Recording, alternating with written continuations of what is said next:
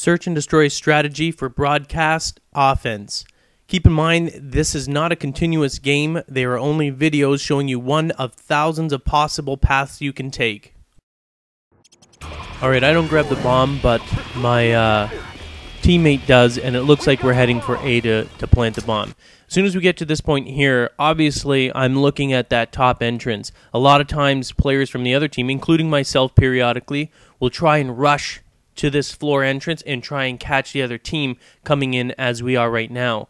So what I'm going to do is I'm going to chuck one up there and hopefully catch someone that's trying to rush on our position. Alright, as soon as I'm done throwing that, I'm going to quickly move to the left and hug that wall, just in case someone on the ground floor from this entrance near me or the other side are coming to rush as well. And you can see the grenade did actually kill someone. I tend to take sort of precautionary steps just for that sort of case. I mean, yeah, my teammate bit it and everything like that, but, you know, I don't rush in. I kill and I wait because that tends to attract people. So, looking at this, I'm assessing again to see if anyone's coming from the ground floor. I move up. Obviously, there's someone up there. I can hear him. I place a claymore in case he tries to rush. I'm injured, so I go to prone, and that claymore gives me some time. Now, I need to run by there.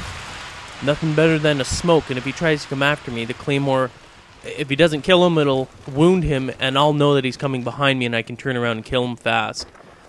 So, obviously, I'm taking position here. I just took a moment there to see who's alive, who's left, and then, of course, I spot someone. So I'm going to take that person out. It gives me UAV. If I don't have a silencer on, after I kill someone, I get the hell out of there because you're going to attract enemy players who know where you are. Now, I try and kill this last guy, but my teammate got him. Okay, so I'm going to pause it here, and I'm just going to give you a quick disclosure here. What I'm about to show you is major ass camping, okay? This is not something that you want to use, you know, when you have a half-decent team. Only use this technique when your team is getting their asses kicked and being overpowered. And you know what? If you get called a camper, who cares? As long as you get the win, you know what? It's usually the players that are careless and get killed by it because they don't know how to check corners properly that complain about camping. So you don't want to do this on offense unless the other team is extremely aggressive. Remember, this is camping. A lot of haters out there when you do this, okay? Alright, so we're actually going to be setting up our camp in the bathrooms here. I'm actually just going to pause it right here just quickly. As you notice straight ahead of us where we're kind of facing, not really facing, but that entrance on the bottom level, you need to be careful of snipers looking straight down there. In order to avoid that, you're going to want to have extreme conditioning and an SMG equipped. If you have anything else, you may get nabbed because you need to have that jump, you need to have that speed, and you need to get in there right away. If you have to slowly crawl over that wall, chances are you're going to get one right in the noggin. Alright, your primary objective as soon as you get into the bathroom is to set up defenses. You're going to want to have claymores set up as your perk. The first one, as you can see here, is going to be located on the closest side to where you are. You want it far back, but you want it right against that wall and angled slightly outward so that the first laser line is actually going right along that wall. And so that'll trigger it, and as they move outward, it'll actually kill them. Your second claymore you're going to place in the corner of the crappers there, facing outward, and that's usually effective if they come running in. Now, what you're going to want to do is, as soon as you're done doing that, you're going to want to hop back up onto into the stall there. The reason for this is that someone chucks in a grenade from that side, you're going to be protected. Now, we're seeing our teammates getting killed, as I said. I mean, this is something where the other team is overpowering your teammates, and this is the only time you'd want to do this, because it gives you an advantage and at least a fair playing field the time that you kill at least 2 or 3 of the other teammates. So patience in this is very important. You do not want to be going out there. You're going to be watching the radar, and unfortunately, you're going to be watching your teammates get killed. And there's the first kill. Because he's killed and we're not protected on that side anymore, I like to actually go straight through. Technically, one of the teammates would have seen that, and if they looked on the map, they would have seen him in that room getting killed. So, you know, I get the heck out of there, and chances are they're thinking I'm still in there. Most of the time, no one's going to be sitting in this, and they're going to be in a rush. I fire my gun to trigger. That guy takes the bait, running in there thinking that I was still in there. Because it is a known camper. And then there's the final claymore. Someone actually tried to come in from the other side. I got UAV now, and now I have the upper hand. So 3 are down. I've got UAV. I can usually detect where they are. And then I move. So now there's no longer camping, right? You've got UAV, you got to be aggressive, you got to move.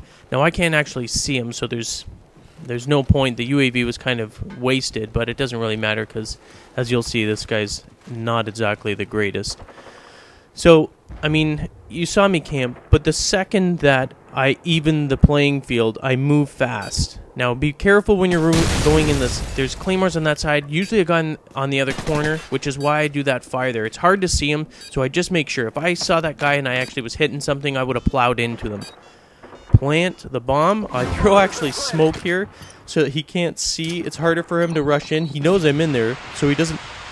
No one's going to go running in through smoke knowing that the enemy player's in there. So he's going to try and be careful, and you're going to see him actually blow himself up. Good job, team. Alright, we're going to show the, oh my god, my team sucks in comparison to the other team's strategy one more time.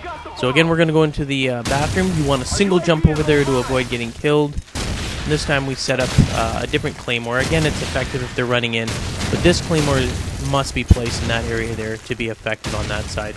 That one probably that I place here is not the most effective. Again, we're going to hang out in here because this is a lot of fun and really boring, but effective nonetheless. Again, if you're getting overpowered, consider using this one round. Don't do it back to back. This is a completely different game. If you've already done it, they're going to chuck everything in at you, and you're going to get just slaughtered.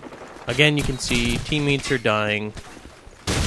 You know, actually, the other team would avoid this trap that I've set if they do what I say in my defensive thing and what other people complain about. When you're on defense, camping is part of the game.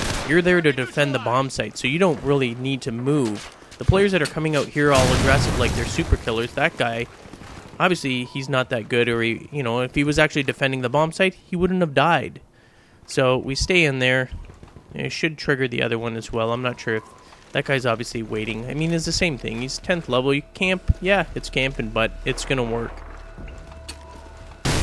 Thanks for watching. Hope you enjoyed it. For more strategies, visit NextGenTactics.com. Oh, and by the way, when Modern Warfare 2 comes out, we're going to be putting a special camper's guide to every single map. So be prepared to be really annoyed by all the newbies.